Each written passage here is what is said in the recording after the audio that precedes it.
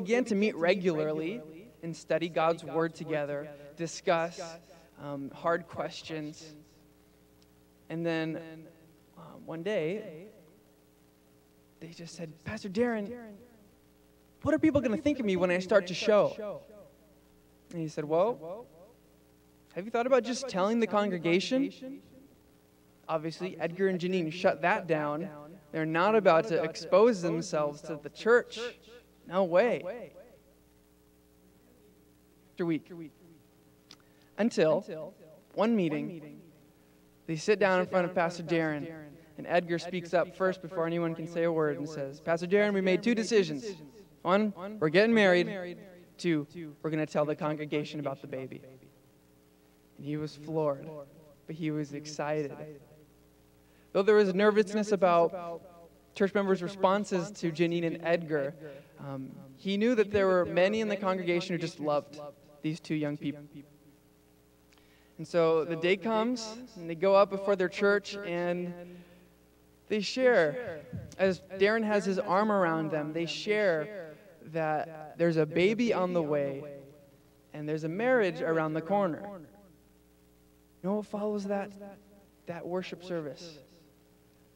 In the coming weeks, there's a surprise baby shower. And after that, there's a surprise wedding shower. And all through this process, the church is just pouring their heart into these two young people to get them into a place where they can raise a strong family. They looked beyond the external and saw the hearts of these kids that really, they just needed some help. They just wanted a hand up. And the pastor made a comment about this. He said, no one wondered if supporting the couple would encourage other girls to get pregnant. People were just filled with gratitude to be part of such a community of grace.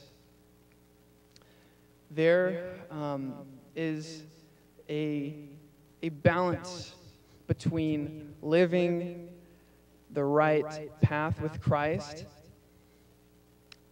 and when someone has deviated that, being gracious to them, but at the same time not sweeping their struggle under the rug.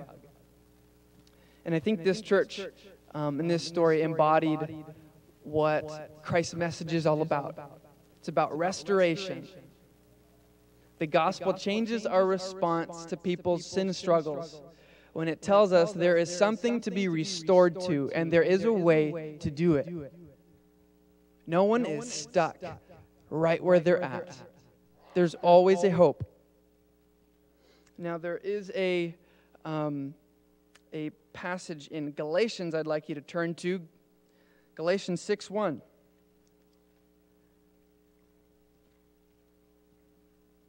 Galatians 6, verse 1. As you turn there, I'm going to give you a little context here. So there is a lot of pagans who had been converted to follow Jesus. Pagans as in they were under the same persuasion as the rest of the culture, that there were natural forces that ruled the world and a supernatural realm that controlled life. That was just mysterious and mystic. And when they heard the story about Jesus and the cross, they turned their focus and their faith to Him, this Savior. And they clung to Paul's gospel, that we are rescued from our sins because of what Jesus had done at the cross, His substituting for us. But then there were Jews from Jerusalem who had pretended to be Christians and began teaching them a different gospel. They began teaching them something that people called the Judaizers would teach, that you needed to follow a certain set of regulations, and that would be the sign that you are part of that covenant, of that promise that God has given, that you can take part in that. And specifically, they were saying, before you become saved Christians, first, you got to become Jews. From their perspective, there was only salvation, only favor of God within that community, whether it's by birth or by following these regulations and these rules. And they stressed and confused and pressured these new Christians, and they fell back from the gospel that Paul had preached to them. That the good news was not in what good they were doing, but that it was in what good Christ had done for them. They were convinced the opposite. That unless they did these regulations, they were out. And in this context, Paul in this book is saying, you are saved not by obeying the law that does not cover for all the disobedience you have done. You are saved by grace alone in Christ Jesus. That there's only salvation in a Savior that is giving grace where sin abounds. And that is the common point that he's trying to make. And I bring us to 6 verse 1 because I think it's interesting that it's at the end of the chapter, after he's reminded them about the gospel, that he now gives them a charge. He gives them an appeal of how to apply it. Let's read it. I have the NIV here. Brothers and sisters, if someone is caught in a sin, you who live by the Spirit should restore that person gently.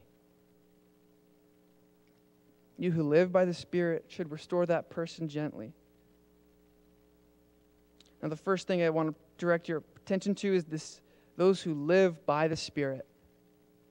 There is a preparation that we must have before we start to address and help someone live a healthier way.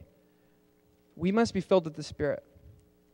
We must be having the mind of Christ, that we are there to restore.